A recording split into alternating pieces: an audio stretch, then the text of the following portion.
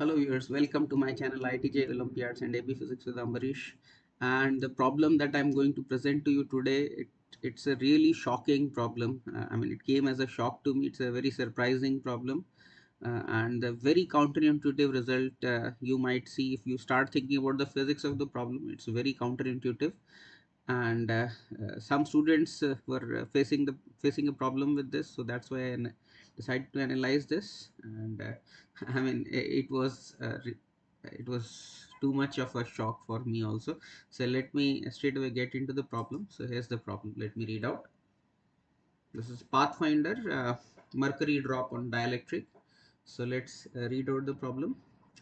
Bottom face of a horizontal dielectric slab is coated with a conducting paint, and at the center of the top face is placed a small mercury drop which does not wet the plate. Okay, so this is the bottom face, and this is conducting, and there is a small mercury drop over here. Okay, and we have connected a battery. Let's see what's happening.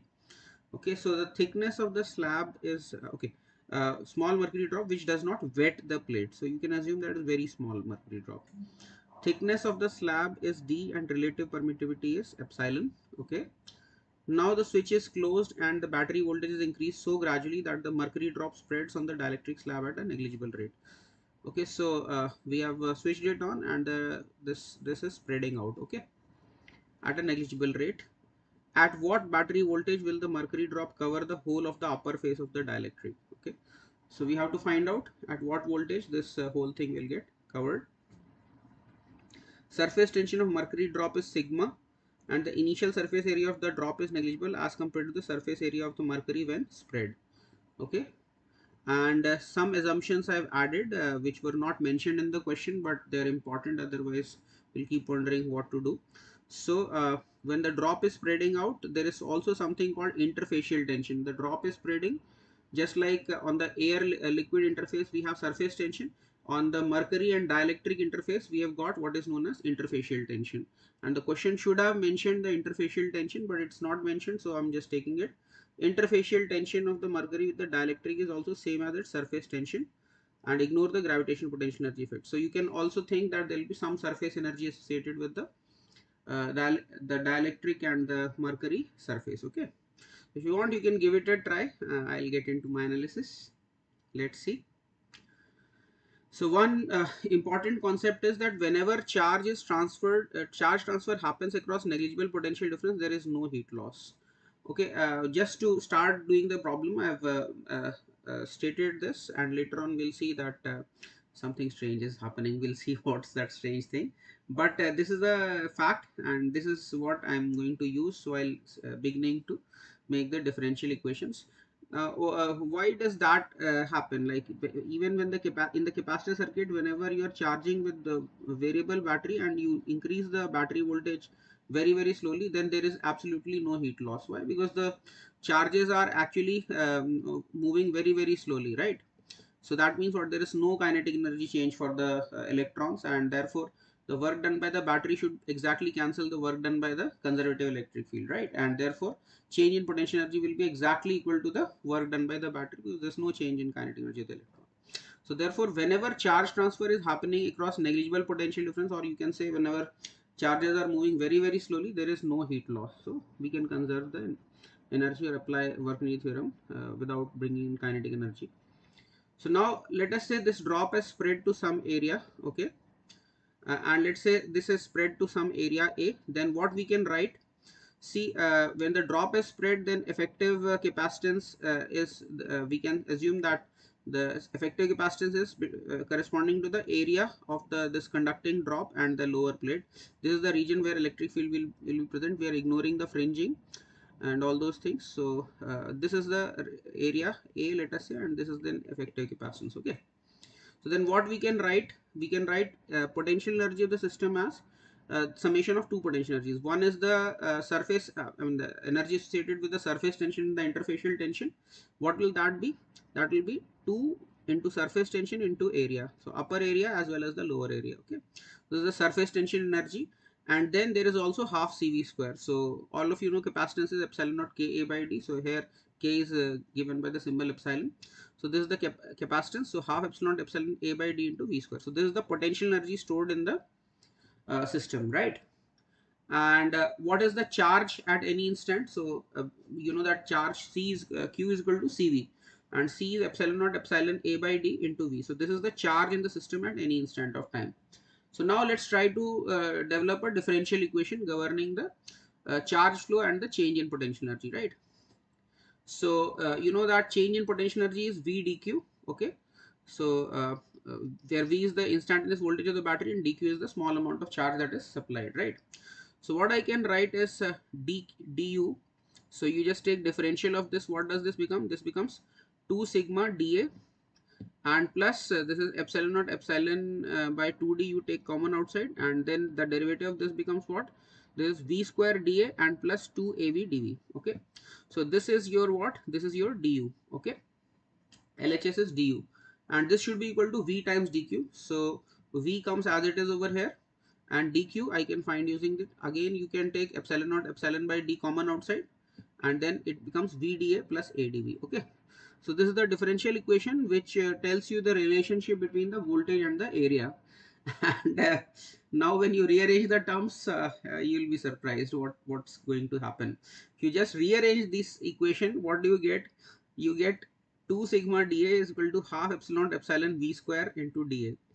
So now I mean this is irritating, right?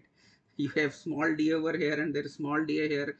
What were you expecting? You were expecting that you'll get some differential equation between area and voltage, and then you'll integrate it and you'll get some nice relationship between voltage and area. But this is really weird what you have got. You can, if you see uh, if this equation is to be valid, what's the possibility? Either dA is literally 0 on both sides. Okay, and the only other possibility is that you cancel off dA on the both sides. If dA is non-zero, you can cancel off dA, and then V is 2 root sigma d by epsilon naught E. That means what? We are getting a constant value of voltage, and not we are not getting voltage as a function of area of spread. So what does this mean? This means that until you give a certain amount of voltage, the drop will not begin to spread at all. And when you achieve a certain threshold voltage, then the drop all of a sudden begins to spread. Okay, and then you can spread at that voltage, you can spread it to just about any area, whatever area you want. Maintaining constant voltage, it will keep on spreading, right? So that's what's happening, and that's really weird physics, some real weird physics going on here, and very counterintuitive. Actually, I mean, that's what not you visualize when you start off this problem. You don't expect something like this to happen. Okay, but whatever it is, if uh, as we are making the model the same, I mean, in the same manner we are getting the results. So if anything is counterintuitive, then we should look for the counterintuitive things in our model itself. So why are we getting this counterintuitive kind of result? By the way, this means that drop does not expand until a certain voltage is achieved, and when voltage attains a certain value, it can keep expanding to any area. This is surprising. This seems counterintuitive due to assumptions in the model itself. So what are the assumptions that we have taken? We have first assumption is we have taken that the area of the drop is literally 0. But when you put the drop on the surface, it will have some finite area. Okay, and accordingly the solution changes, then you no more have a sudden expansion, right? If you take that into account. And then we have also ignored the effect of gravity, and plus the third thing is we have also ignored the effect of fringing. We've also ignored the effect of fringing. Fringing is ignored. Fringing is ignored. Okay, so all these things we have not considered while making the model, and that's why it's okay. You can have some satisfaction in your heart that okay, no problem. I mean, these are the assumptions, and that's why we are getting this results, and this is the final answer that we get. Now had we known the process a priori, suppose we already knew that this is going to happen, that voltage keeps on increasing, nothing happens, and then at certain voltage the drop just begins to spread, and it can spread to just about any area. Had we known that in the beginning itself, then we could have done this in a single equation also. So I'll tell you the second solution of this problem. So what's the second solution? Alternate approach. Had we known the sudden spreading fact earlier, then I could just write total stored energy is what? Total stored energy is 2 sigma A it plus half CV square, right? So total stored energy should be equal to total work done by the battery. But then battery supplies charge at a at a constant voltage. Once you achieve V, then all the charge is supplied at that voltage itself. So this itself is the work done by the battery. Okay, so QV, and this should be equal to work. This is, Q is then C into V, and CV into V becomes CV square, right?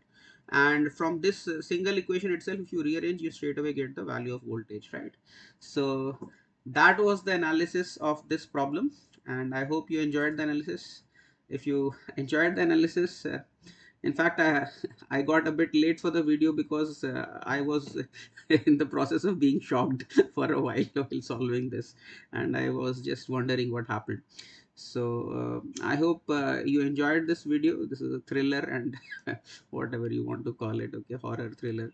Okay, and if you enjoyed the video, please do give it a thumbs up, and please share this video as much as possible with your friends who are preparing for JEE through WhatsApp, Discord, or Telegram, or whatever medium you might be using for networking. And most importantly, if you've not already subscribed to my channel, please do subscribe to my channel, because that's what keeps me motivated for doing a new video every day.